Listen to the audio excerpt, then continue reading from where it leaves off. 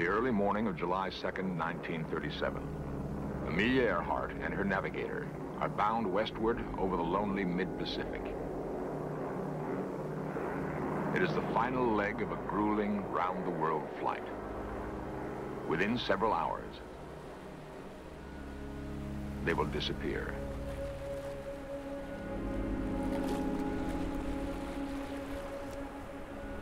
Dear Miss Earhart, every day I take my National Geographic map down and look over those South Sea islands, hoping that I can find the one where Miss Earhart goes and tell you so you can go and bring her home.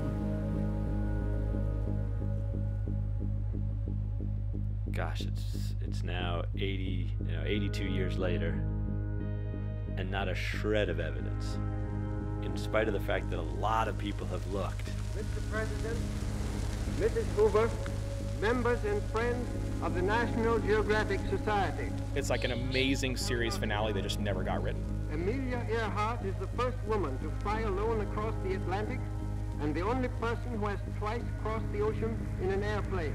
It's like the biggest cliffhanger ever. You had this amazing 39-year-old life that was like super incredible and broke all these records and boundaries and all this stuff, and that's not even the juiciest point of the story. The juiciest point is what happens after. I am deeply grateful.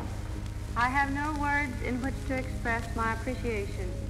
She says her last word is wait, and that's the last word we ever hear from her, and that's it. I think the fact that she was lost at sea makes just lives on in the public imagination. Well, let me ask you this. If she hadn't disappeared, would you be here? Would the world turn out? This mystery makes people crazy. I'm probably the worst example myself. But it's a disease. Amelia fever? Amelia fever, yeah. You know, I think there's a certain fame thing. I'm the person that solved this big mystery. I mean, this is the biggest American woman's mystery, but it's also the biggest aviation mystery. So if you can solve it, you're somebody. You know, that's one of the things. You seek the truth. Whether you actually ever find it or not, that's part of life. And one's life is such a rich thing. There is so much to it. And it is so sad to think of it all being lost. It's the quest. And we are all on these epic journeys in search of something.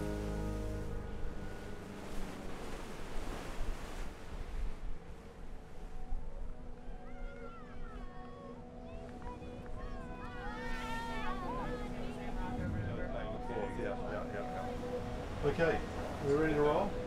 Ready? There's nothing out here at all, as far as the eyes can see.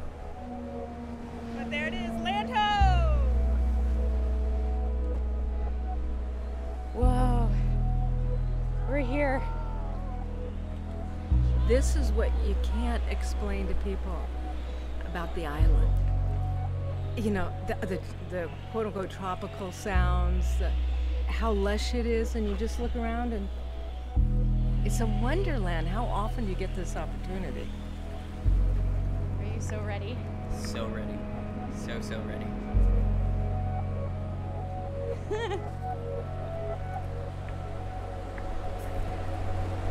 Oh my gosh.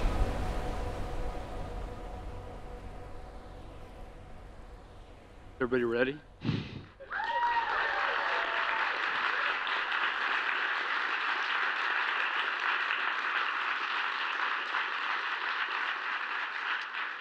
Good evening and welcome to National Geographic, especially on a really difficult evening to get here, I hear. Traffic is the Christmas tree lighting. Did anybody have trouble with that? But we're really glad you're here. My name is Peter Gwynn. I'm a writer and editor and the host of National Geographic's podcast, Overheard. Anybody, any subscribers, any listeners to the podcast? That's good. That's good. Thank you. This is a really weird experience because usually I'm in a tiny little box in my pajamas recording this, so this feels really, really different. But we're really glad that you're here tonight, and we wanted to do something a little bit different. If you've listened to the podcast, you kind of know the format that we follow, but tonight we want to do something a little bit different, and we want to take you into the journey to find Amelia Earhart. this is such an enduring mystery in our culture. She's such an enduring figure, an iconic figure who means a lot of things to a lot of people. And this summer, some of you may have heard that National Geographic mounted an expedition to go into the South Seas of the Pacific and execute a real archaeological search for potentially where she may have ended up. And some of you may have even seen that National Geographic, we did a documentary. The channel released a documentary called Expedition Amelia. And we kind of tagged along on that. We had all kinds of people from here that went and looked at it from all kinds of angles. And it's a story that we just can't get out of our heads. I mean, this is an 82-year-old mystery that people are still obsessed with, but for different reasons. Some are obsessed with, what happened, and others are obsessed with other things. And we're going to talk about some of those tonight. We're going to explore some of the deeper questions. So just to review the details of Amelia's disappearance, I want to kind of set the scene. I mean, some of you may know more than others, but just so we're all kind of on the same page. Amelia was flying her Lockheed Electra 10E from Lae, New Guinea to Howland Island. And this is a tiny little speck of an island in one of the most remote parts of the Pacific. And this was the hardest part of this around the world journey that she was making. And what made this particularly hard is the fact that, remember, this is the days before GPS. And she and her navigator, Fred Noonan, is using a combination of dead reckoning and celestial navigation. And this is basically the same kind of navigation that, Columbus and ship captains are using, right? But he's using this up in the air. And what that means is that you're constantly having to monitor your compass heading, your airspeed, and the angle of the sun. And if you get off just a tiny little bit over the vast distances that you're covering in the Pacific, it means you miss your target by a lot. And their target is really tiny. So we have a Coast Guard ship was actually waiting off the coast of Howland Island. It's called the Itasca. And they're listening to the radio channels that Amelia's using and anticipating her arrival. And they pick up a signal from her where they hear her voice on the radio saying, "We must be on you, but we cannot see you. Gas is running low, been unable to reach you by radio. We are flying at an altitude of 1,000 feet. And so the signal is so strong that the radio man runs out onto the deck of the ship, looking up in the air, thinking he's going to see the plane. But he can't see her. So the last transmissions that we have from her suggest that she was flying north-south along a line of position 157337. And we'll get into some of the significance of that in a little bit here. Now, the simple answer to this mystery is that she just ran out of gas and crashed into the ocean. And, it's a huge ocean, it's super deep, and we'll never find her. But there's another theory, there's many, many theories, but one theory, and the theory that National Geographic was pursuing this past summer, is that she actually made it to this tiny little atoll, right? A tiny little 5-mile square island called Nikumaroro. And so that's where we're going to take you tonight, is on this journey to Nikumaroro. Now, any big National Geographic search begins with the guy that I call the Indiana Jones at National Geographic. If any of you have watched an archaeological program on Nat Geo channel, read about it in the National Geographic magazine, or been over to the museum across the courtyard and seen one of our many archaeological exhibits, you've seen the fingerprints of Fred Hebert. He is our archaeologist in residence. And Fred is the perfect guy to kind of talk to us about what it takes to go into this world. So please welcome Fred Hebert.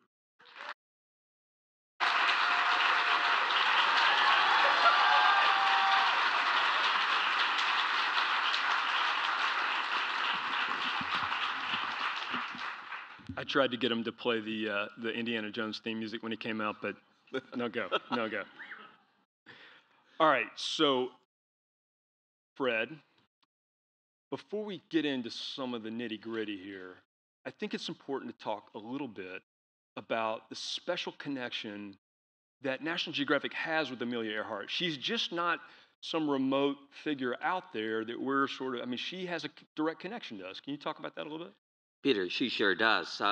She was an amazing female aviator in the 1930s when aviation was just at its beginnings. She broke all the barriers, gender barriers, altitude barriers. She went the longest distance. She flew across the Atlantic solo and was met back here in New York with the ticker tape parade. Well, in 1929, National Geographic Society gave her its most important award, its gold medal. And she is really part of our DNA. She's an inspiration at that time for young women to go break any barrier. And even today, but you know, she is missing. It's part of our DNA to help resolve that story. Just an impossible task when you think about the search area that we have to look at. And okay, so I know you have kind of an interesting anecdote about when you heard that National Geographic was thinking about this, about an expedition like this. Yeah, no, I was thinking about it for a couple of years before we could actually come to that extraordinary solution, how to come up with that extraordinary tool to resolve this. Thinking about Amelia Earhart, I was actually out in the field in Egypt looking at the Great Pyramids with the director of the pyramids and talking about various, incredible stories for National Geographic. And all of a sudden the director turns to me and says, "Fred, what about Amelia?" I mean, and it's at that time I realized this is not just an iconic story for National Geographic. This is iconic for the world. It's a universal story. And shortly after that, it became clear that there was a solution. There was a solution which was part of the revolution in science that ancient DNA is. Okay. Ancient DNA can help find an individual. It's just a matter of how do you find the DNA? Okay. All right. So how do you find DNA? Yeah. I mean, we're talking about a giant ocean. Yeah. And so you're also talking about 82-year-old ancient DNA that's degrading, and the clock is ticking at us, and so we needed something that was going to help work quick. Well, the solution sort of came from a very unusual source. Bone-sniffing forensic dogs can help us find ancient DNA. Okay, wait a minute. Hold on a second. So just so I got this right. So we know about this island, Nkomarora. That's a place people know about, right? That's right. That's this theory that she's there. Okay. And you're thinking that we can take bone-sniffing dogs to find, any possible remains 82 years later. And if you get a hold of some of those, you could determine whether through DNA those are actually Amelia Earhart, right? Well, yeah, I mean, and it was a race against the clock because I really didn't want the stuff to degrade to the point where it would remain a mystery forever. So I think you're a little behind the curve on the clock thing. Well, but point taken. Sooner's better than later. All right. So here's my question. So how do you convince National Geographic to send bone-sniffing dogs to the? This is actually Fred's superpower. I'm setting him up here. Fred's superpower is convincing people of all kinds of crazy things. So tell me how you convinced him of this particular project that you were going to do this. Well, you have to do a proposal, right? A scientific proposal. Here's how you're going to do it. Here's when we want to do it. Here's how much it costs. And then I got a call from, the president's office saying, what's the deal about these business class airplane tickets for forensic dogs? Wait a minute. The dogs are flying business class? Yeah, these are super specialized tools. Okay, I don't fly business class. I don't know anybody that flies business class. It was sort of that, extraordinary tool to solve an extraordinary problem. And that was part of the deal, right? You got to take the dogs plus their handlers not only across the Pacific on business class, but also put them on a big cruise ship and take them out to the middle of the South Pacific. And I don't think I've ever lived down putting that proposal up through the system here. But he got it through. Let's be clear. All right, so you've got bone sniffing. Thank you, National Geographic. All right. So we've got bone-sniffing dogs on the one side, but there's another secret weapon that we're bringing to this search.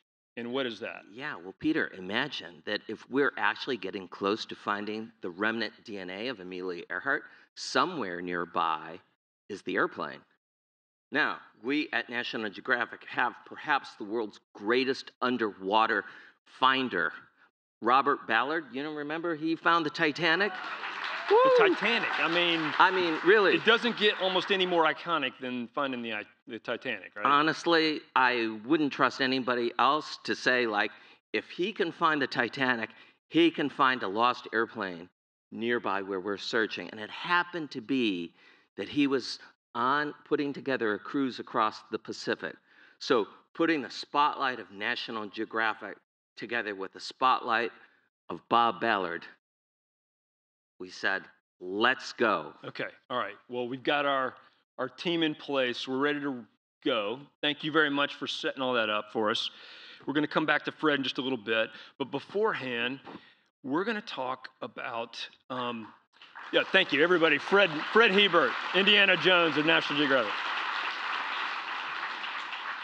We're not used to the clapping. That doesn't happen in podcast land, but it's awesome. It's really good. Thank you. So, okay, but before we go to the South Pacific, we want to dive in a little more into who Amelia is and what she means to all of us, right? I mean, her picture, just seeing, the classic pictures that we've been seeing, she speaks to us in a lot of different ways. The spirit of adventure, female pioneer, all the sort of the best things that we like to think about America, right? And there's a whole subculture or a series of subcultures that have kind of grown up around this person. And we wanted to look at what inspires people 80 years later. And so to do that, you got to go to Atchison, Kansas. And so listen to this.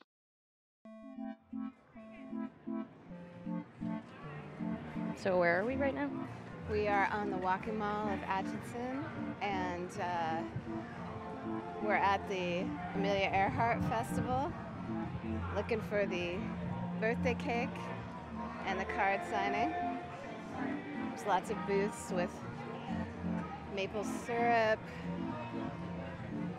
beef.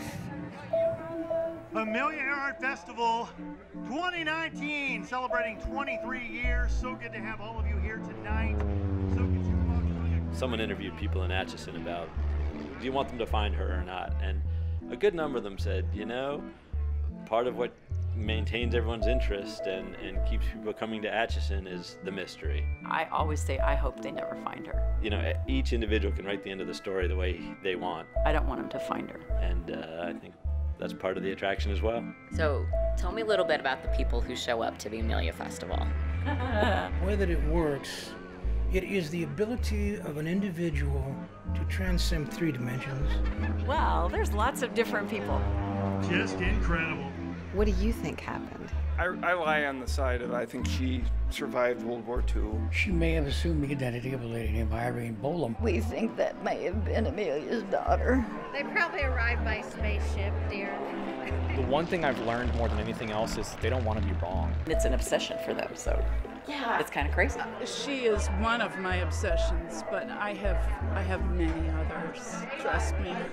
Atchison, Kansas, Amelia Earhart Festival 2019 in the books. Are you guys fans of Amelia? Of course we are. What an amazing performance. Okay, so please welcome Amy Briggs. Amy Briggs. Hi, Peter. The clapping's good, right? Yeah. So Amy is the editor of National Geographic's History magazine, and she has been on the Amelia beat for years, looking at this in many ways, right? In all its manifestations, right? Mm-hmm. So you went to Atchison, Kansas. I sure did. What's in Atchison, Kansas? The birthplace of Amelia Earhart. Okay. But it is also ground zero for Amelia fandom. So every summer around Amelia's birthday, which is July 24th, they have the Amelia Earhart Festival, which is this multi-day thing. And it is like a little slice of Americana. So they all not only have like lectures about Amelia and book talks about Amelia, but they also have a midway and carnival rides, and there's a big air show at the end of the thing to close it all out with big fireworks too. But yeah, Sounds fun. It's Sounds great. Totally fun, but there's kind of an edge to it too.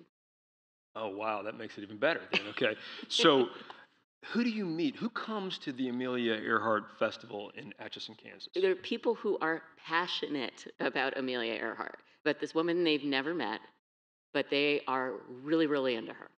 And the thing is that we were going around and meeting them and talking to them, and it seemed that they sort of fall into several different categories. Okay. You know, but most of them they're there either to celebrate her and her life and her legacy.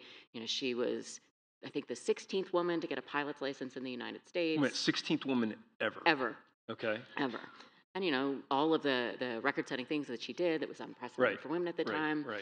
But then you also have people who are really into her death, into the mystery and the disappearance. Okay, so I have this picture in my head of like all these Amelia Earhart lookalikes kind of wandering through the streets eating funnel cake. Is that kind of the scene there? I mean, it sounds great. It sounds really interesting. It's great. There aren't as many Amelia cosplayers as you might imagine. Okay. Right. There were a few people who were dressed up as more like historical interpreters and reenactors. Okay. You know, who had the jodhpurs and the leather jacket and everything. Right. But they were actually performing and paid to be there to do so. I got you. Okay. But so let's go talk about the people in the theories. Let's talk about them a little bit. Okay. Who else is there? There's a broad range of Amelia's subcultures. Right. The most widely accepted theories of her disappearance are what you referred to earlier, crash and sank, the castaway theory, which is what National Geographic explored, and there's also the castaway theory. I said that. Yeah. And then Japanese capture, which is what's Japanese capture? That's weird. Japanese capture is the plane crashes, the Japanese capture her, and she either dies while she's imprisoned by them, or she escapes and has an assumed identity somewhere. Because this is all on the cusp of World War II, and the Japanese are active, and there's all kinds of subterfuge in the region. Okay. But the crazier theories were a bit more like ESP and using them to find her, or that she was, I think she was hired by the Roosevelts to spy on Japan, but it was this whole secret thing and they couldn't talk about it. There's a movie that they made about it in the 1940s, like whole other a lot of subculture. stuff going on, right. Okay, in Atchison, Kansas, right. All right, so but Atchison being her hometown, is any of her family there? Not anymore. I believe there's some distant relatives, but her immediate family, no, they live elsewhere. But they did come into town for this. While you were there, this past year. This past year, Amelia's younger sister Muriel was being honored by the festival, and so they were in town to accept the award for her. Okay, so Muriel's passed away. Yes, she has. So who was there to accept the award? So Muriel's daughter, Amy Kleppner, was there. Amy's 87 years old, and her family came along to honor Muriel. So her sons, Bram and Caleb, and their wives and children. Okay. All right. And so now Amy's 87. Did she ever meet Amelia?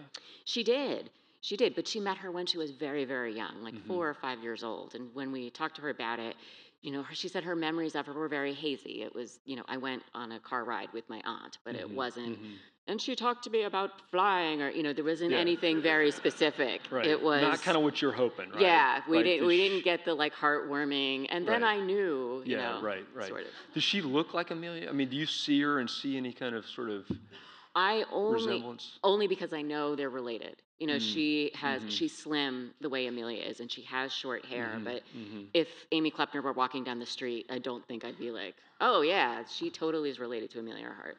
Right. Okay.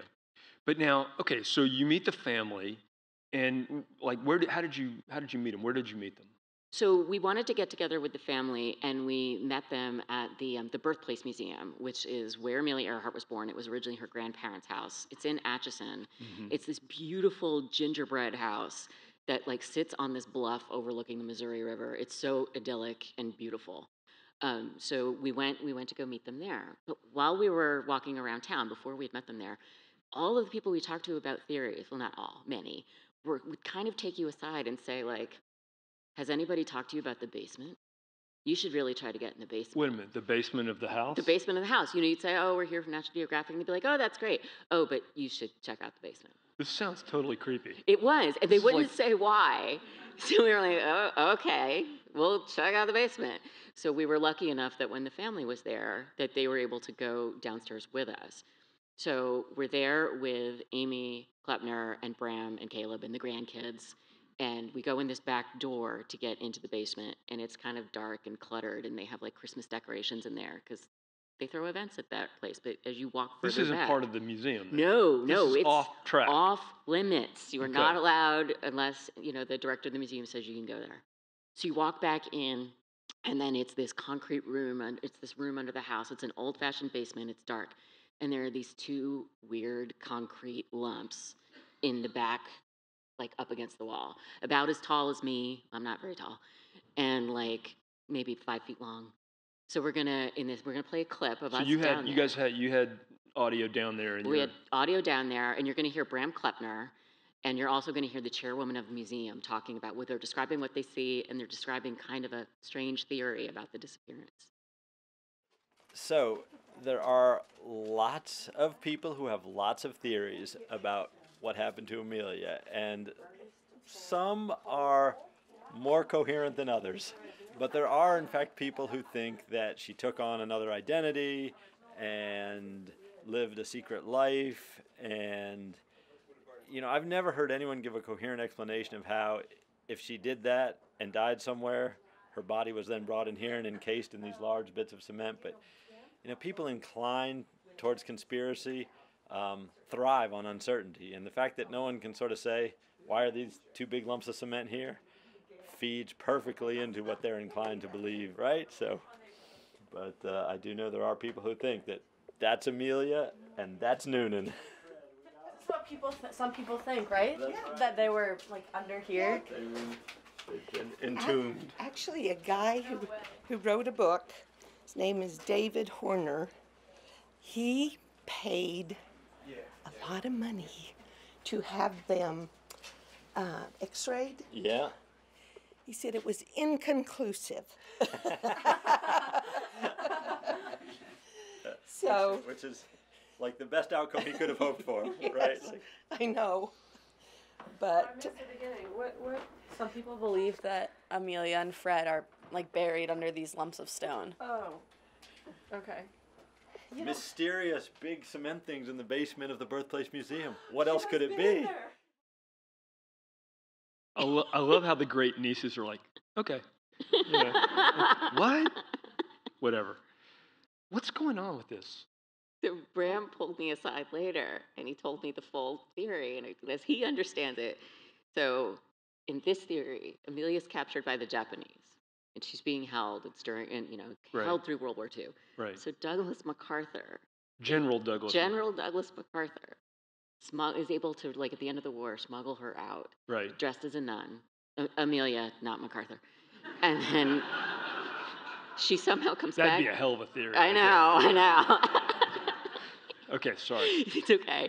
I'm totally laughing. So, so she's able to come back to the States, and she lives out her life as a New Jersey housewife. And then it's a little fuzzy on how they get to the basement and are buried there. Right. But they get to the basement and they're buried there. We're all laughing, and it is, amusing, and you kind of wonder how these things. I mean, it happens in our culture, but at the same time, you're with the family members of this real person. They knew Amelia, or Amy Klepner knows Amelia as her aunt, right? And how does the family process the zany part of this? The people that are coming up with all these crazy theories. I think generationally, it was different. Bram and Caleb and the grandkids seemed to be more at ease with it, and to have some fun with it. Also, they were more open to, talking about her legacy and talking about how the mystery sort of keeps that alive, and they see that as, I think, sometimes a positive. But Amy Klepner had a different take on it completely. I mean, when you meet her, she's strong and steely doesn't suffer fools. I mean, it's obvious. And she's a really accomplished woman herself. You know, she got a PhD in philosophy from Columbia, one of the first women to do it. She kayaked the entire Connecticut River on her 78th birthday. Oh my goodness. Yeah. She's the real deal. That's definitely Amelia Earhart's niece, right? Yeah. Totally. See, when you asked before if I would say she was related, the looks, no, but the deeds, yes. Yeah, there you go. Yeah. Huh. So I think when she talks about Amelia Earhart, she recalls growing up in the shadow of her aunt and the shadow of that disappearance. And she remembers that a lot of the conspiracy theories and the searchers caused her mother real pain. I mean, not only for claiming that, you know, she was executed by the Japanese, but also by bringing it up over and just not letting it go. Right. You know, she knew about our upcoming expedition, and, you know, we talked to her about it. And she told us a few things, you know, that made us call into question, you know, why we were searching. So let's listen to that. Yep. Not in my view. I don't believe one penny should be spent in that particular way. There's a lot of misery in the world that can be alleviated by those millions of dollars that have been spent on searching the ocean and digging up graves in various islands and all the rest of it.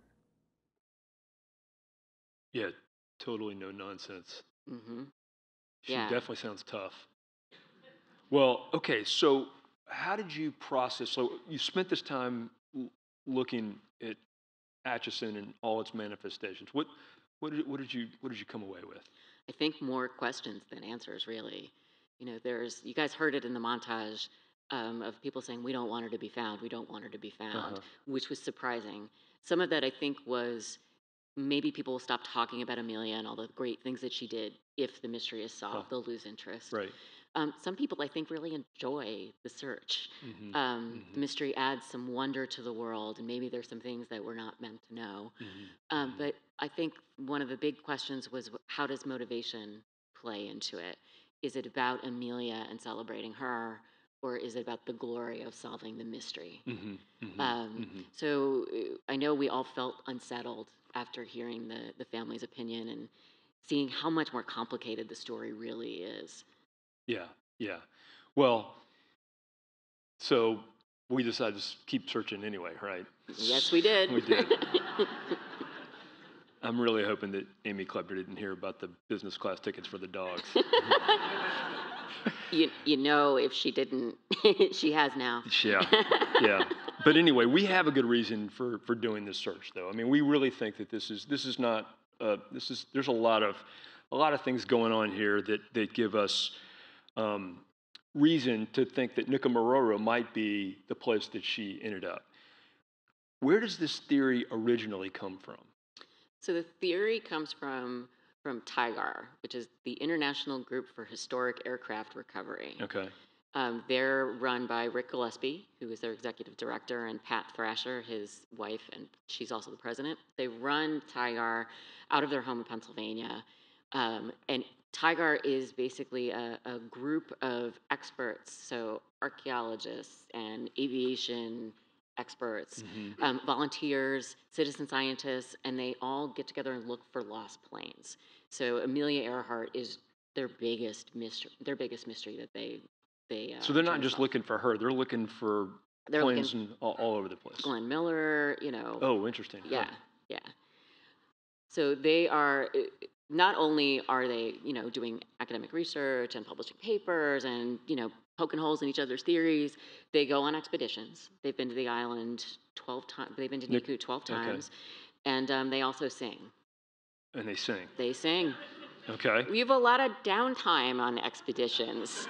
And they're either on a boat or you can't dig all day. And some of the ways that they entertain themselves is they make up songs about Amelia. Okay, well, we'll get to that in a minute here. Right. But there definitely is this enthusiasm. But at the same time, we just have to say these are pretty legitimate. Like they're rigorous in their testing their theories. They're not just kind of off on nutty tangents. No, they're not on. Yeah. So if you talk to Rick Gillespie, he will say like he sees abundant, quote unquote, conclusive proof that she died on Niku. Okay, and why? What does he see? Why does he say that? There are kind of three big clues, if you will, that they use to support their theory. The first one is what Amelia said during her final transmissions. So you talked about how Fred was navigating before. Right. And now his method of navigation would help you approximate where you are east-west, but not really north-south.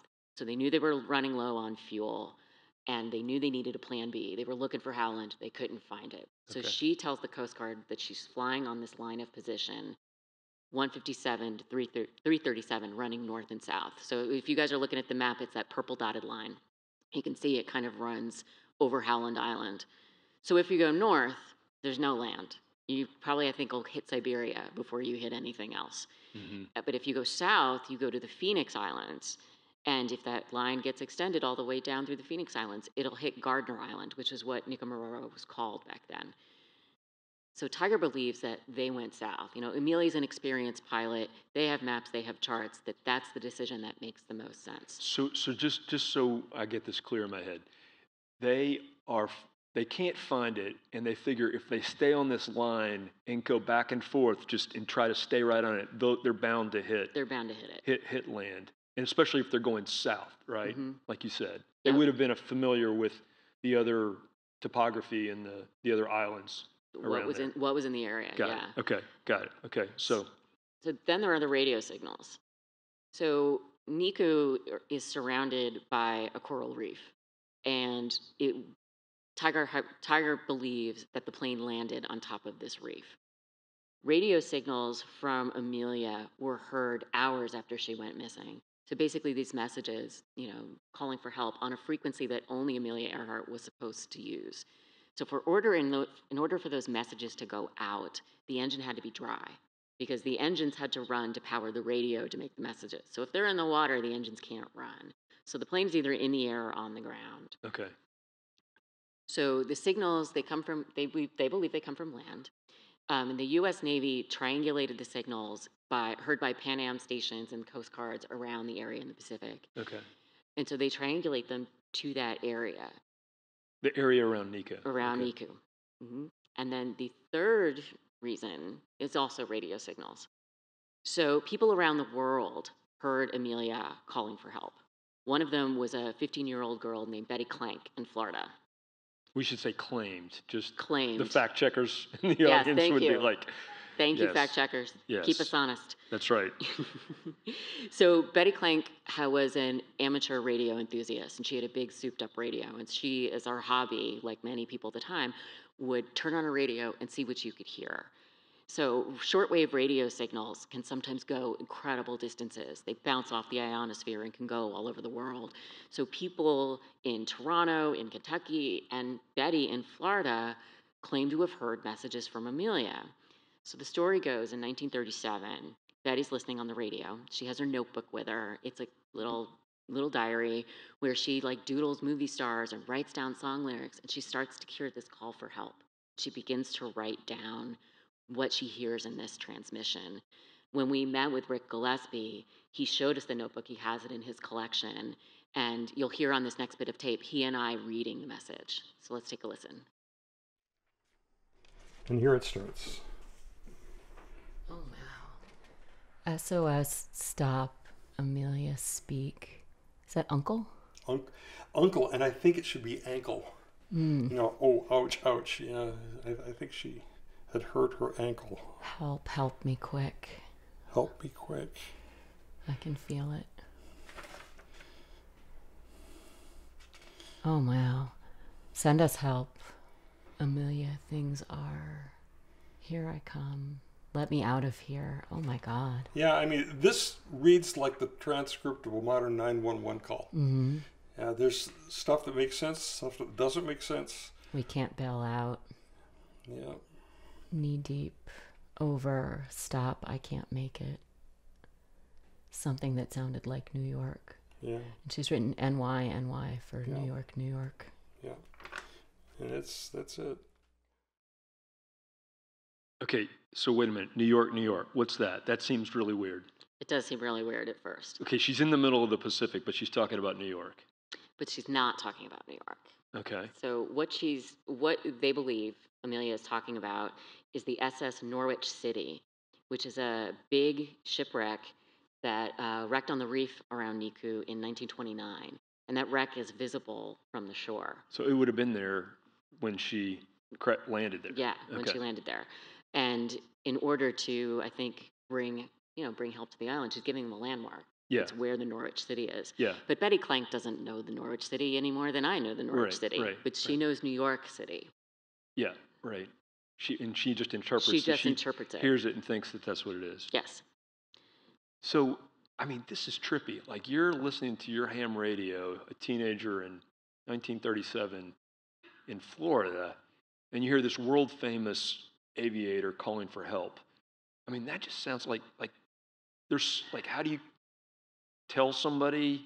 Like, you got to feel compelled to tell somebody? She did. She did tell people. She told her parents. She told whoever would listen. Yeah. And I think because of her age, she wasn't listened to. Uh-huh. But she told the story over and over throughout her life. Right. And she and Rick managed to connect, and she donated her library or her diary to Tigar. Interesting. The so that just sort of raises the question: when they were doing the Navy was conducting this big search for her. We heard about that. She was so famous, and people wanted to find her, and were motivated. And the Navy's looking. Did anybody actually make it to Nicomaroro? So the U.S. Navy did fly over Niku, I think. During the search. Okay. It was one of the first places that they went. But they didn't see, nobody came out on the beach and like waved at them or anything. Mm-hmm. They did note that they saw signs of recent habitation, but I don't think it looked like anything significant enough to warrant landing and searching the island. Mm-hmm. They believed it could have been Pacific Islanders. They weren't necessarily sure it was a It's not like they saw a plane and thought, there she is, right? They didn't see a plane. They didn't see like help spelled out on the beach or anything like that. Nothing like that. Right. And so, since then, I guess Tigar has been to the island. So what 12 have they? times. 12 times. 12 times. Okay, so why do they keep going back? Have they found anything? I mean, what makes them keep focusing on this island? I mean, they believe in the radio signals. They believe in that evidence, but they've also found some artifacts when they've gone. And there's one particular spot on the island where they found remnants of a campsite. Okay. They found charcoal and fish bones, but they've also found artifacts from the era. So a zipper, an American zipper pole. They found rouge. They found fragments from a compact. They've also found a jar of what they believe is freckle cream. Okay, and why would that be? This is the piece that lots of people focus on. Freckle cream. First of all, what is freckle cream? Okay, so freckle cream doesn't give you freckles. It takes them away. Okay. So apparently Amelia Earhart had freckles and didn't like them. And so there were, cosmetic creams that you could buy that would fade them and basically bleach your skin. Okay. And so she's Amelia Earhart. She's a celebrity at this point in time. She's conscious of her image. Mm-hmm. She knows when she gets off a plane, people are going to be taking her picture. Right. So she would have traveled. It's likely that she would have traveled with cosmetics. Uh-huh. So the freckle cream jar, I believe, is the clear glass one that's kind of in the middle. Okay, all right. Now, so you got these things there. None of them, are tied directly. It's not like her initials are engraved. It's not like her initials are on it. And also, the island was inhabited after she disappeared. The British had a coconut plantation colony there. So small one, though, Small right? one, though. Yeah, okay. Inhabited mostly by men, but those artifacts could have gotten there in other ways. And Tigar admits that. They will say that the archaeological evidence is the weakest. But to me, I don't know. I feel like it's the most tactile. You can look at it and imagine somebody with that busted pocket knife on a desert island in a way that maybe radio signals feel more abstract. Now, I'm just noticing the picture here. There's a big piece of metal. What is that? That, they believe, is a piece of the plane. That's aluminum. But they don't know for sure. They don't know for sure. So this is basically the collection here that we're looking at. Yes. It's a small, tiny collection. Yes. Right. And they've found other things on the island that they've since, ruled out as not Amelia things. So they don't just find something on the island and go, oh, this must be Amelia's. Like they're pretty rigorous. So there's a lot of circumstantial evidence here. We have artifacts that may or may not belong to her. We have these radio signals which seem to be pretty, and then we have this distress call nothing we can super pin down, but enough to make us really, really curious, right? Enough to make us curious and enough to send us out to look. Okay, all right, well, we're about to go out to look. But before we do that, let's hear one of those Tigar songs. Off we go, seeking Amelia Earhart. Come along, it'll be fun. Waste your days listening to lies from old farts. Sail away, die in the sun. Down we dive, searching the reef for plain parts. Up with none, hell of a bore. We'll blame Japan, she's on Saipan, or maybe that's her now at the front door. Ba-da-ba-dum.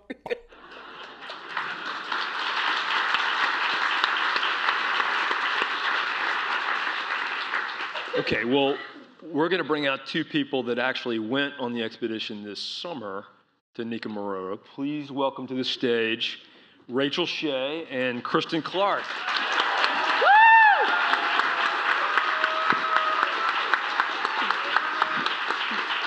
You guys have super fans here. Okay, so we're going to pick up the story at sea. And first, I want to introduce formally. So Rachel Shea is a writer and editor at National Geographic. And she wrote some stories from the expedition this summer. And Kristen Clark is one of our senior producers for Overheard. And we sent her with a microphone. So the two of you guys went out with the whole crew to the place that we were just talking about, right? All right, so Rachel, let's start with you. So what was it like to be out on the ocean with Bob Ballard? I mean, he's an iconic figure, right? I mean, what was that like? It was great once I stopped throwing up. It was great. So. Did Bob throw up? I'm guessing no. No, right? He had a theory that if you kept your stomach full, you wouldn't get sick, and he didn't get sick. That's an interesting theory. He's got a lot of experience. Right. Okay, so we know about Bob Ballard from the Titanic. I mean, that's his headline event. But he's not just he hasn't just done one big thing. He's got kind of a longer career. Right. I mean, he found John F. Kennedy's patrol boat from World War II, another small thing in the Pacific. He found the German battleship Bismarck. He's found black smoker vents, an important scientific discovery. What is that? I don't know what that is. Black smoker vent. Yeah, you're tricking me up with your science. These are underwater vents that spew out all sorts of black smoke, and there's all sorts of unexpected life around it that people didn't know about. Yeah, so he's kind of... He's the real deal. He's a geologist, and he's an oceanographer, Okay, so now, what was his plan for going after this? Because this is really a tricky thing. I mean, the Bismarck and the Titanic are massive, ships made out of steel, right? I mean, and this is a plane made out of aluminum, which is, a lot less durable than a battleship, right? Yeah. He called his plan mowing the lawn. He would use the Nautilus, which had multi-beam sonar and side-scan sonar and 2 ROVs and a bunch of drones, and he would just sort of snake around the island, mapping as he went, and then dropping ROVs down to use these high-definition cameras where you could get these amazing shots of octopus and sharks and planes if they had them. Wow. Okay, so he was pretty confident going in. I mean, would you say? I mean, he said that if he didn't find it in 48 hours, it wasn't there. Wow. Yeah. That's a bold statement right there. He's a bold man. It's 82 years. Yes. Well, why don't we take a listen at Bob sort of describing his own theory about this. When you set in a search strategy, it's a grid pattern and you stick to it, and it's methodical. It's just methodical, and you do not leave a single stone unturned. And that's what we're going in there clinical. We're doing surgery like a brain surgeon. You don't just wander around in a person's brain. Okay, so we're going in there with extreme discipline. And that is what I have. I've come from military training or whatever, or 60 years of doing it, you just methodically beat it to death. So I know exactly what I'm going to do. And either I'm going to hit pay dirt in the first 2 days or not. It's either going to be a slam dunk or forget it. Does anybody else have Bob Ballard like swimming around in their brain right now, doing surgery? He has that power. Yeah, it seems like it. It seems like it. Okay, so you're on his boat, the Nautilus, and is this? I mean, it sounds like this is a pretty large vessel, right? Yeah, it's a pretty large vessel, has a pretty big crew, very professional, scientific crew, and I mean, he had a plan and he executed it. He had his scientific crew on 4-hour, 24/7 watches, so they were all up in the control van looking at this just massive screens, right, looking for tiny bits of aluminum plane among all this coral. So he's going around, and you're saying that he's mapping this. So what's the terrain like around the island? Like, is this? I mean, I kind of imagine like there's the plane that's on this nice sandy bottom. You know, there's fish swimming around it. Yeah, not exactly. Not that. No, Nicaragua is a tiny island on top of a giant mountain, basically. So this beautiful little atoll, and then down below it's Everest with crevasses and cliffs, and lots of ways for a plane to just get pulverized by the reef. So this is actually the Norwich City, I guess, what's left of it. Yeah, Is that right? yeah, that was a ship that ran aground, I think, in 1929, and there's very little left of it. We did see a lot of wreckage from the Norwich City underwater. And how did that, like, so if you're underwater looking at that, I mean, is there like a debris field? Like, There's a debris field, and Bob really used that to figure out how the plane would go down the slope. But the Norwich City's material is much heavier than the plane. So what he was really looking for from the plane was the engines, because he figured the engines could roll down the slope and not get as battered. Right, because they're made out of heavier material. I guess, right? Yeah. Okay, so 48 hours, he's got this bold prediction out there. What did you guys find in 48 hours? Hats. We found 2 hats underwater. Wait a minute, hats? Hats. Like Amelia Earhart's hat? No. And Fred No. and Amelia's hats? No, that would have been awesome with the leather flaps Yeah. and the goggles and everything. No, we found a hat from the navigator of the Nautilus. The ship you're on, actually. The ship we're on, yes. It blew off the navigator's head, and then they spotted it in the water and picked it up with the little grabbers from Hercules, put it in the little box and brought it back up, and they pulled it out, and it was sopping wet, and he put it on his head and went about his business. But we laugh, and that is, but at the same time, I think if you're able to find, a small cotton hat in deep water and see what it is and all that, I mean, it's...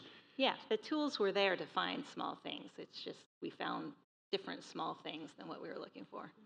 Okay, so that's the first 48 hours at sea, and now we're going to switch over to the land team, and that was the team that you were with, Kristen. So what's that like? So what's the island itself like? Well, let me see. I think I want to tell you, I think the best person to take you to the island is actually Dr. Tom King. He's the archaeologist that's been heading up the land effort, the archaeology effort with Tiger for years and years, and has been to the island a bunch of times. And he has this really special connection with the island. So I want to play that. Amy and Tom talked about that before they left on the expedition. Okay. I've never sat down and tried to figure out what it is. It's just, if I can go back, I do. Now, I think this will be my last trip. I'm getting really pretty old and weak for this kind of thing. But I'll regret that it's my last trip. Looking back on it from the standpoint of it being your last, what was the first hook that got you? The island. Just the spirit, if you will, of the island.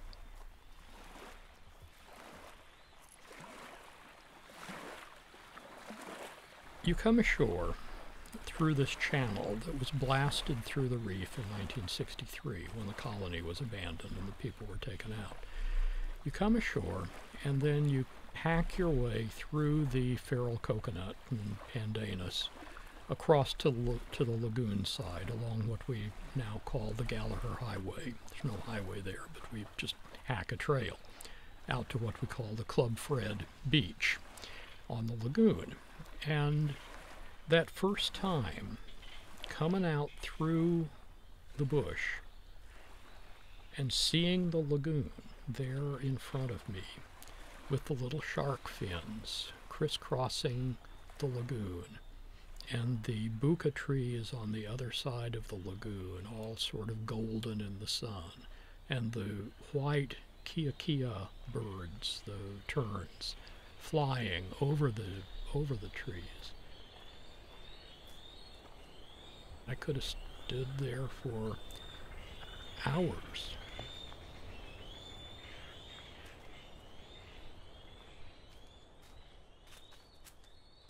This place sounds amazing. It sounds beautiful. I mean, idyllic. I mean, it's like almost like a sort of a vacation spot, for at least for Tom. Yeah, Tom describes this really, really romantically. I'm going to tell you some things that are a little less romantic about the island. So, every morning we cram into these big lifeboats.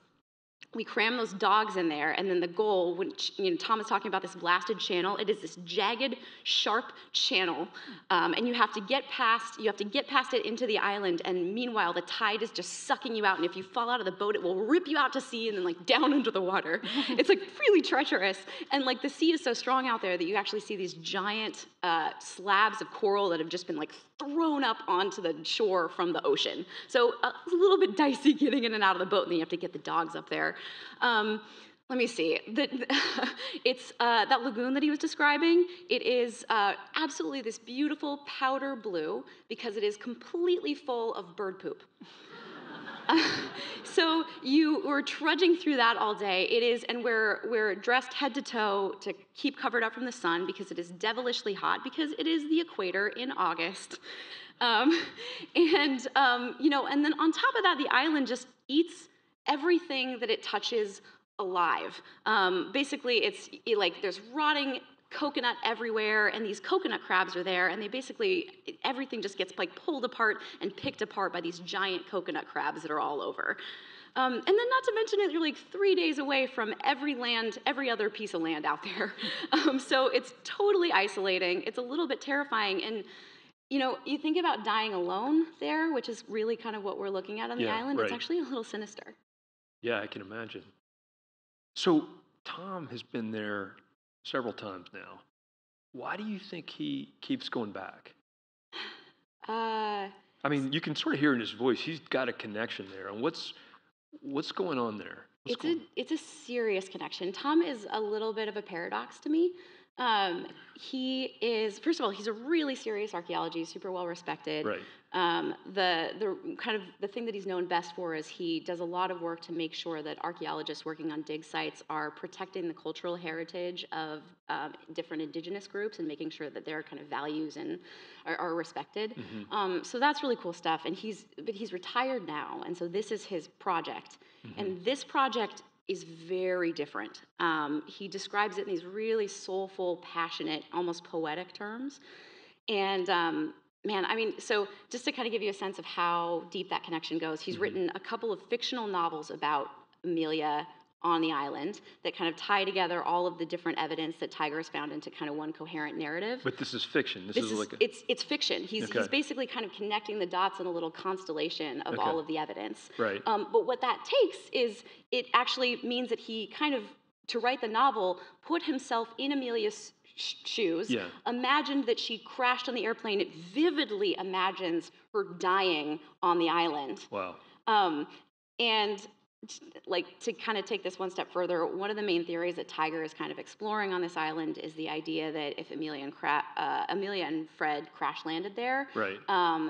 Their bodies might have gotten picked apart by these coconut crabs and kind of taken down into little crabby hidey holes. Right. I mean, that's not a crazy theory. It's not a crazy. No, it's yeah.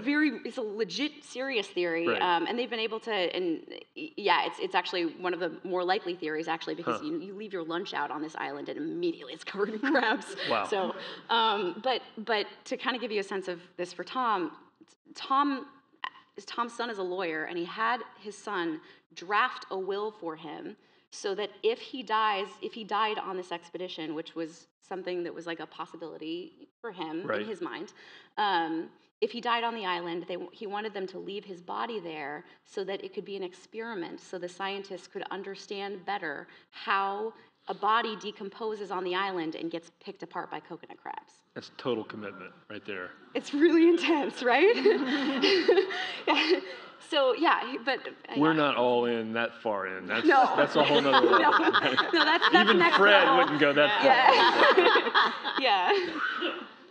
Okay, but over to the serious work of archaeology. So you've got these dogs, you've got, the state-of-the-art archaeological tools in this place that we think, has some possibility of yielding.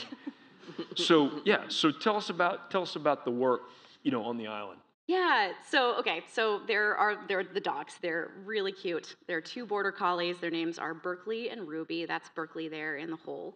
And yes, they are very serious scientific tools. They are trained to alert. They're trained to lie down on the spot where they smell the scent of decomposed human bone, which they can tell the difference between decomposed animal bone and live humans. So it's really amazing. And the reason that these dogs are so important is because of the place that we're working. So Nikomororo is a coral atoll, as you mentioned. Mm-hmm. And that means that basically all of the land on the island, as you can see there, is made up of the coral reef, except smashed apart into billions and billions and billions of teeny tiny pieces and bleached by the sun.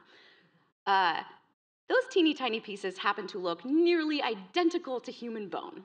So I can't put too fine a point on this. We're on an island that is 5 miles long, made up entirely, when we're looking for bone on this island, on an island made up entirely of bone imitating material.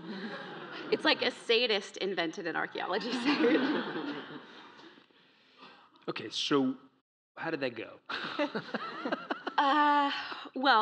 I mean, it's pretty backbreaking work just to begin with, but I mean, all archaeology is backbreaking work. Right. The trick is that the equator in August is probably not an ideal place for like furry animals to be working. Right. So first of all, it's, their accuracy goes way down when the ground temperatures go up. They're not really supposed to work when the ground temperatures get over about 110 degrees, and on Nikomororo, by about like 11 in the morning, the ground temperature is like 110 degrees. So that's the first trick. And then it's a totally new environment for them, so it's super hard to keep them focused. And so we had one dog that was alerting in a bunch of places, and we had another dog that was barely alerting at all, and so we're trying to figure out what to make of that. And then the other really interesting thing about forensic dogs is that they're incredibly highly trained, and they are super attuned to their handlers who work with them. And so the trick is, you're on this island, you've got a bunch of archaeologists that really, really, really want to find bone in this one place. And the dogs are paying attention, and so the handlers have to be really, really careful because they have to make sure that they're not actually telegraphing to the dogs where they want the dogs to look or alert. So anyway, that's tricky. It was a little bit hard to figure out exactly where to dig, but we had some good spots that were a little bit more likely than others. And that was just like really, really back-breaking hard work. They weren't finding much, and then we kept getting these messages from the C team that they weren't really finding much either, which was tricky. Okay, so it's not really a spoiler to say we didn't find her. I mean, you guys would have heard about it, right? But it's interesting. So you guys are struggling. I mean, Bob's 48 hours passes. Mm-hmm. You guys, it's really hard going on land. But okay, so after back on the ship, how does Ballard's not a guy that gives up easily. Yeah. So how does he shift gears, and what does he do next? Yeah, he's definitely not a romantic, and he's not somebody who's going to just say, not there. Yeah. I could really see the gears working in his mind. He's trying to solve this puzzle of, okay, the plane is not where I thought it would be. It's not next to, north of the Norwich City. I'm going to look on the other side. Maybe, you know, and everybody on the ship was speculating. There were a couple pilots on board, and they said, well, I wouldn't have landed on the reef if I was Earhart. I would have landed in the lagoon, which, of course, we couldn't get the Nautilus into the lagoon, so we didn't try to search there. We went around the island again just to make sure, just so Bob could be sure that we'd covered every inch of ground. Yeah. And then we started to wonder, well, maybe we should go north. Maybe we should go up to McKean Island, which is closer to Howland Island, where she was aiming for. And then ultimately, he decided to follow one of the theories that the land team had come up with, which was, you know, here's this plane. It has these big tanks that are mostly empty. Maybe the tanks would help the plane float. So instead of getting bashed to bits on the reef, it would float out to sea and gradually glide to the bottom. So we went out there, did some more multi-beam sonar work. So you guys made a thorough, like lots of theories, lots of area. That island is very well mapped now. Yeah, right. So at this point, I know you talked to Bob about how he was feeling, and we're going to hear a little bit of tape about that. It's like I tell my wife that I go off on these great crusades, and I come home and I pull up the drawbridge and I lick my wounds and pull the darts out of my arms and charge my battery and then at it again. And so, yeah, I mean, you just finished a hard, grinding campaign that wasn't perhaps everything you'd hoped for, but boy, did we push new frontiers. Boy, did we learn a lot. So I'll go back and I'll go back to my castle, pull up the drawbridge, and sit there and decompress, and then see what's there. How's the fire going in the belly? Is it still there? It always has been. I'm sure it will be. Okay, so the land team gets wind of what's going on at sea, that, you know, Ballard's searching all these other areas, still not finding anything. You know, how does that, what are people thinking on land? You know, they were getting a little bit quieter, I think, as the couple weeks on the island passed. But, you know, they're kind of funny because Tiger, a couple of the people that were there were affiliated with Tiger and had been back a couple of times. And Tiger has this long-standing tradition, apparently, of finding a really tantalizing clue on the very last day of the expedition. So they were very sure that that was going to happen. And then when that didn't ultimately happen, you know, they were kind of still going, and they also have this mantra, which is that negative data is still data, negative data is still data. And what does that mean, negative data? What is negative data? It basically means, Bob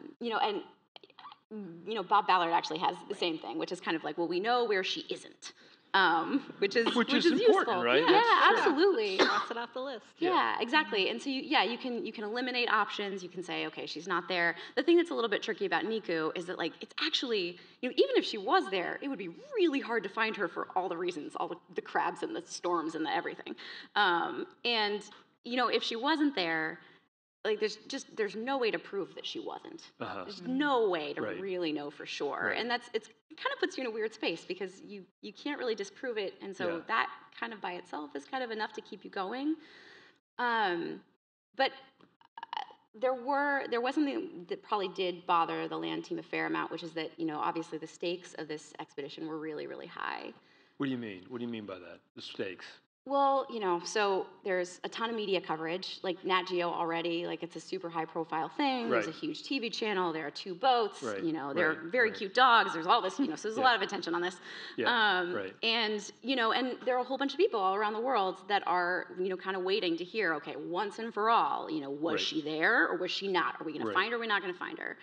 And, you know, and then on top of that, you know, especially for Tom, you know, this was maybe the end of the road for him. You know, he thought this was going to be his last expedition.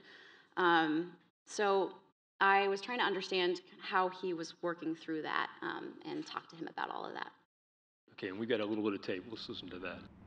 I'll be very interested to see how people react to this expedition that gets so much coverage and so much attention.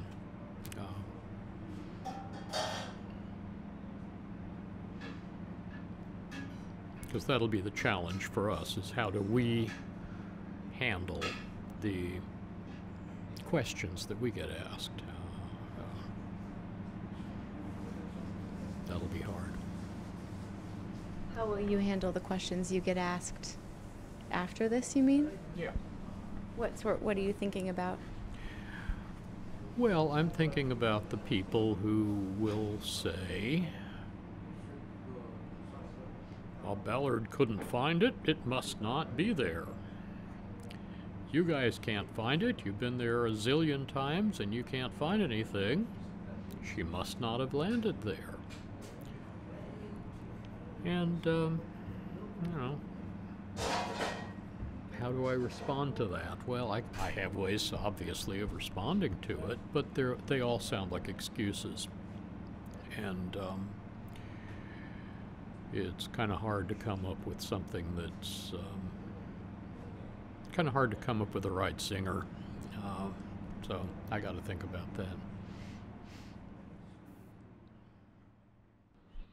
All right, so Amy, I want to bring you back into this conversation because you've been following this for a long time. And as the editor of National Geographic History magazine, you look at a lot of big mysteries like this, a lot of historical stories that don't have, you know, necessarily a satisfying ending, that are open-ended. We're still, you know, contemplating. How do you sort of put into perspective what Tom's saying? Like, how do we process this? It's interesting to hear Tom say that he needs to find the right zinger, because he and I, before he went on the expedition, had a conversation about mysteries and solving and all of the troubles that go along with it. Right. And I think we have a bit of tape of that answers those critics. So he's got the right zinger. Yeah. I think that every good mystery deserves not necessarily to be solved, but to be pursued. And I think it's almost my obligation to give it my best shot. And if we fail to solve the mystery, that's fine. If we succeed in solving the mystery, that's fine too. It's in the trying? It's in the trying, sure. And that's what, in a way, honors Amelia, I think. So do you think it honors Amelia, that the trying, that all of this effort, you know, even though, you know, I think if Amy Kleppner was here, the niece, you know, she said, don't try, but then we have all these other people. Do you feel like the trying honors Amelia? I think it does. And I think it does matter because of the legacy of Amelia Earhart. You know, trying and striving was a big part of who she was and why she did what she did. Mm-hmm. And I have a quote from her memoir which is called For the Fun of It, explaining in her own words why she felt drawn to aviation. So she wrote, "Looking back now, I can see certain threads that drew me to aviation. There is the thread of liking all kinds of sports and games and of not being afraid to try those that some looked upon as being only for boys. There is the thread of liking to experiment and of the something inside me that has always liked to try new things." So Amelia was about the pursuit, about the striving. You know, when she decided to make her round-the-world flight, she very, very consciously didn't make grand pronouncements about why she was doing it. There was no agenda. She did it for the fun of it. Mm-hmm. She did it because she enjoyed it. She did it because it taught her about herself.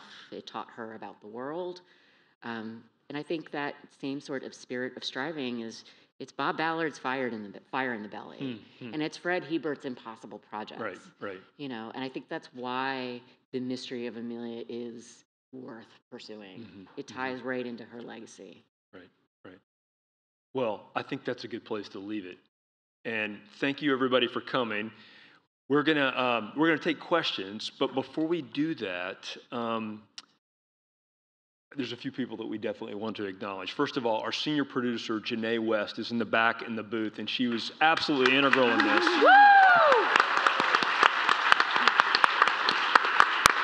There she is.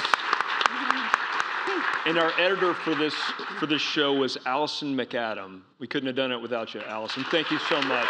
I don't know where Allison is sitting. We also want to thank the National Geographic Channel that let us come along for the ride.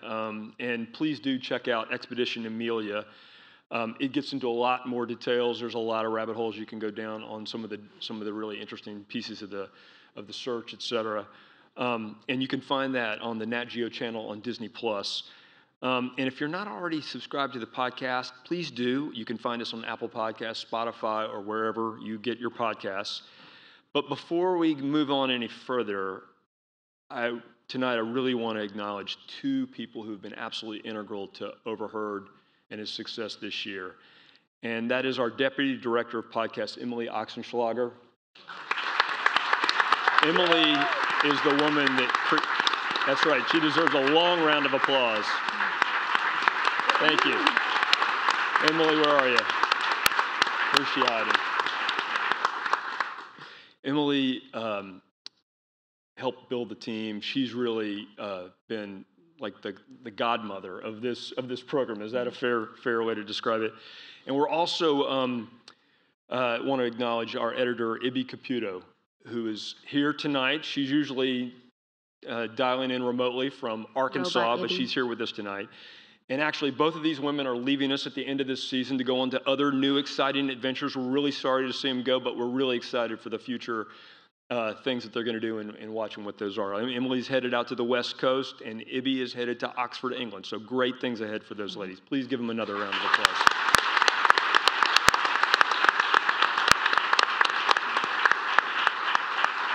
So I think we're going to bring Fred Hebert back up, and we're going to do a few questions if anybody has. I'm sure we answered everything about Amelia Earhart, right? Thank you, guys. Okay, so we've got microphones, and I'll point out. I see somebody right here in red in the very back.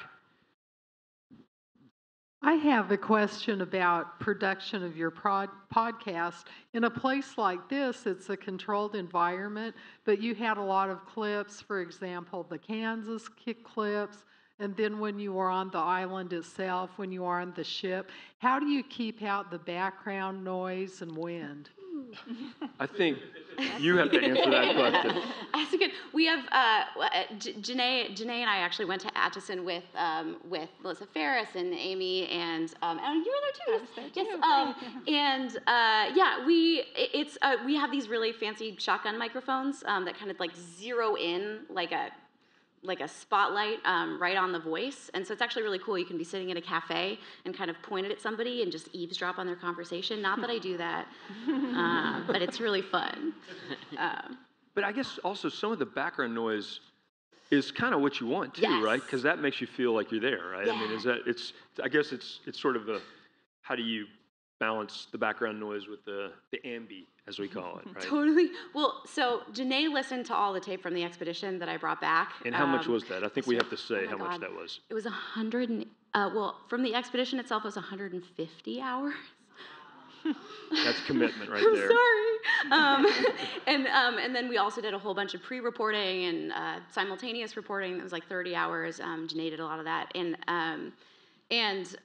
one of the things that we do is we kind of wander around on the island, and so Janae listened to like hours and hours of me just like wandering around on the island being like, okay, this is, and we'd record in stereo and be like, okay, this is what it sounds like when the waves are this high. This is what it sounds like, and we just wander around the entire island doing that. So you get this kind of really immersive, in-your-face audio. Next question. Let's see. How about down here? So, looking at the photos and all of the things we were seeing of the island, it's this tiny, tiny strip of land with this giant thing of water in the middle. And so you were mentioning some of the people on the expedition were talking about, well, if I was a pilot and I was trying, to land my tiny little plane in the middle of the Pacific Ocean, I'd aim for that lagoon. Has the lagoon been searched itself? Is that in the plan, or does anyone know? I think they've dived in it, but I don't think they've sent down any ROVs.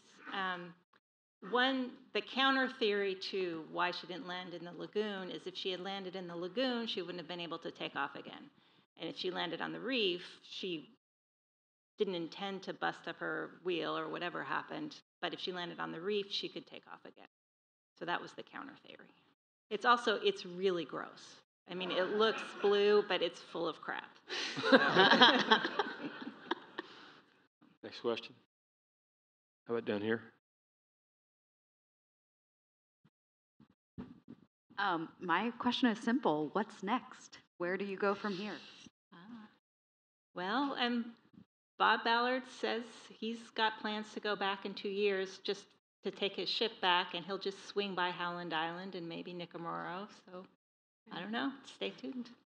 And the land team, they were very quiet on the way back to shore, but then by the time that we were back in Tuvalu, where we had taken off from, they were already talking about their next expedition to Nicomoro. So they're still doing it. Yeah. They're talking about the new ways they'd strategize and what they do next time. How about right down here in front? Actually, here, you can use it. Hi. So my dad was a navigator for Pan American, and Fred Noonan was a navigator for Pan American, and my dad flew later. But when those dogs go and look for DNA, are they looking for both her and for him? Do they distinguish two different kinds of DNA? Were they also looking, because if you're only looking for her and he's around, maybe you missed him. Well, the tricky part is there are no known relatives of Fred Noonan, so there's nobody to compare with. So maybe you want to Well, we might have one. What? You heard it here first. News. We're breaking news on Overheard. Fred, you've been holding out. Where's NG News when we need it now? Yeah. Here? Yeah. No, the reality is that mitochondrial DNA, the DNA that's handed down on the female side, is circular rather than a helix form. So in terms of preservation, ancient DNA, the mitochondrial line is our best. So if we were just looking for one of the two, we'd put all of our bet on looking for Amelia. Needless to say, there is a possibility that we could look for both. It's pretty exciting. And, to tell you the truth, I'm a little bit more optimistic. I haven't quite got to the end of my story yet, partly because in the 21st century, that aha moment doesn't really happen in the field. It happens in the lab when you've got a terabyte or 2 terabytes of data. And my entire September and October were ruined with people calling me up in the morning saying, "Do you know anything yet?"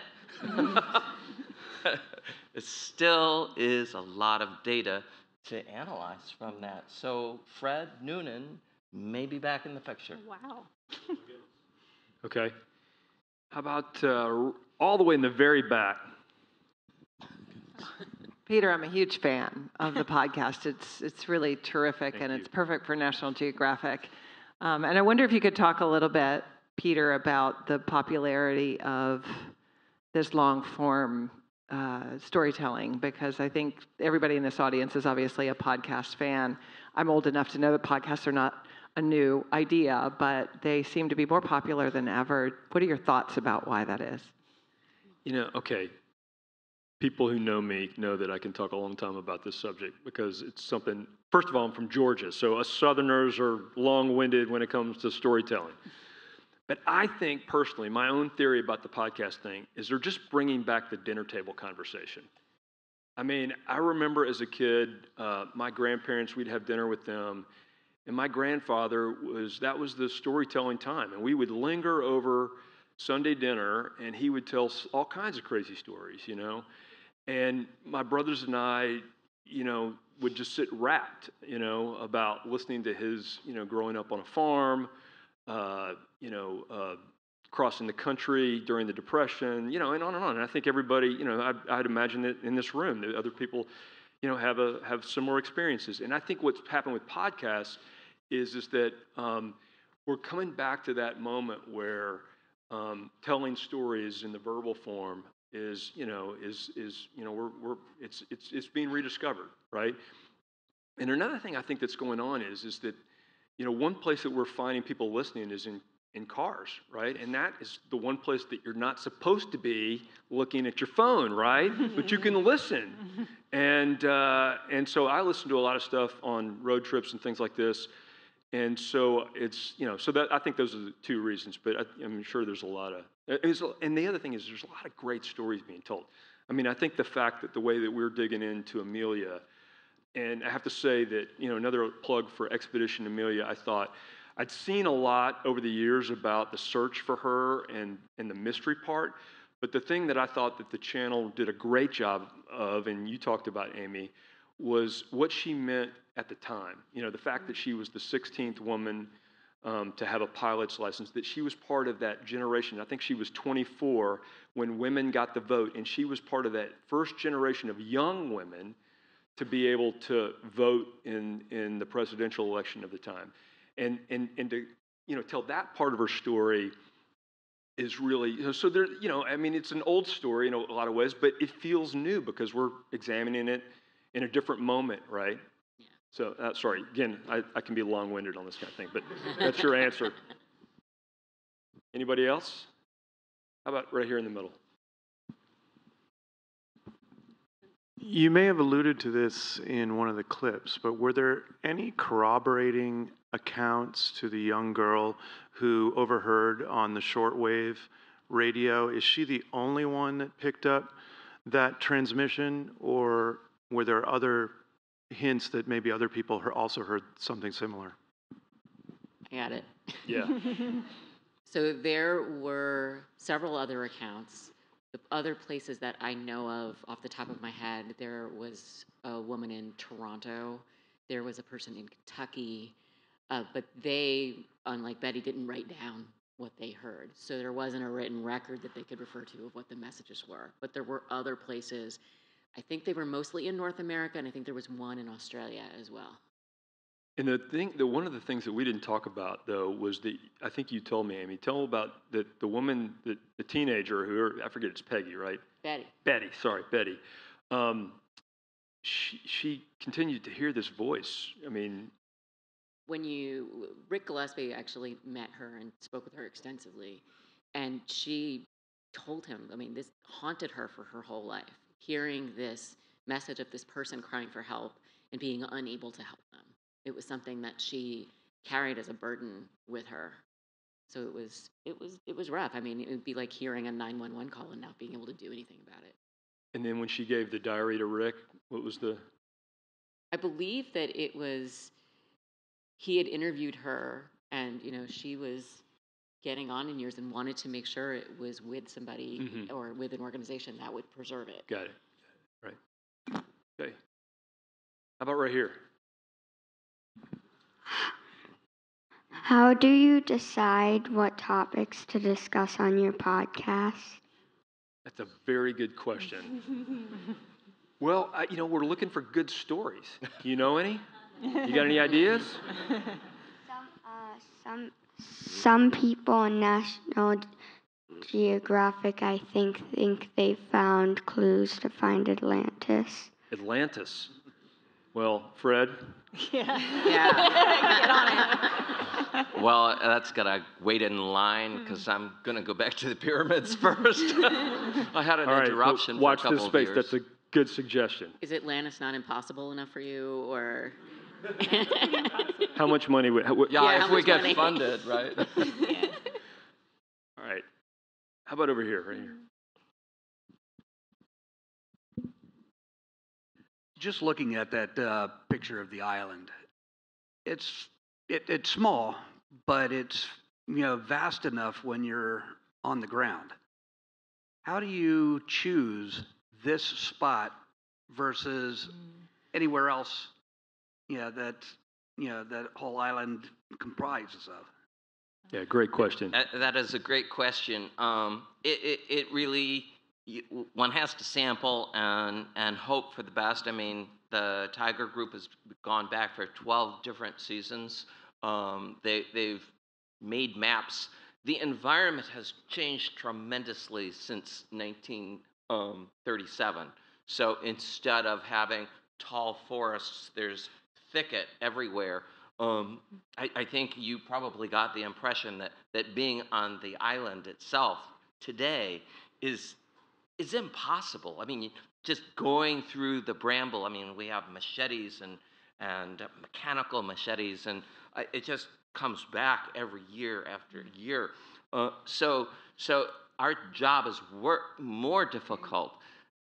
All we can really do is test to see through that thicket about places that might have been possible campsites. And there isn't just this one. There's campsite 0, 1, 2, 3 possible. We don't know. But we do know that this one spot, it's called the 7 site, not very creative, it has fire camps. It has bones that were broken in a way that no native South Pacific person would have done.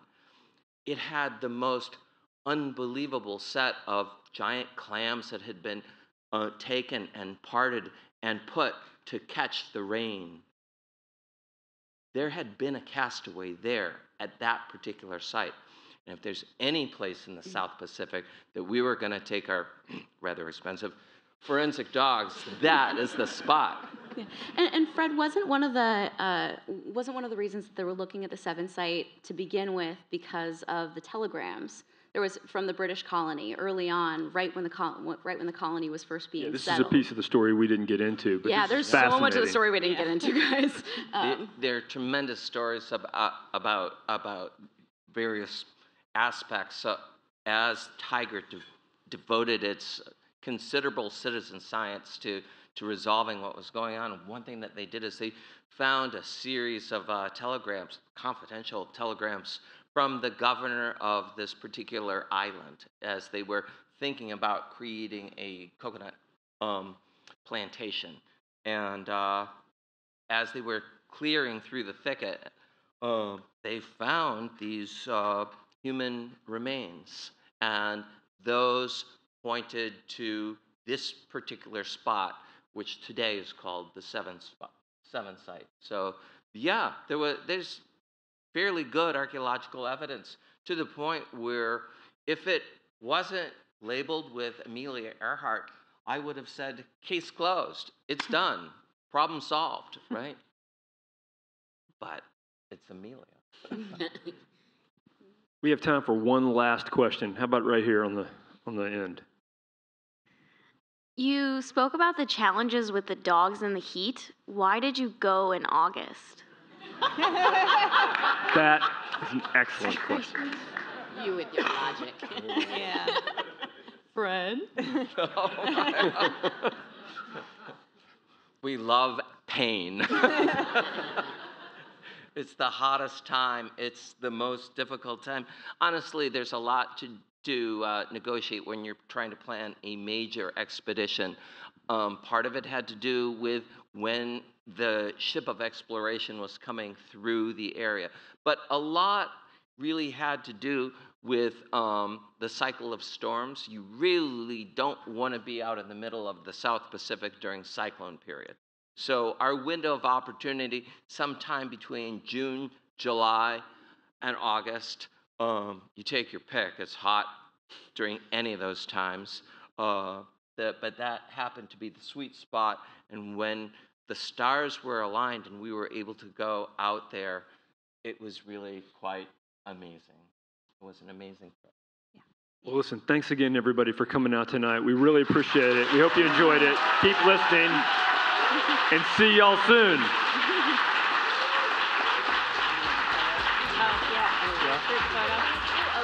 Yeah.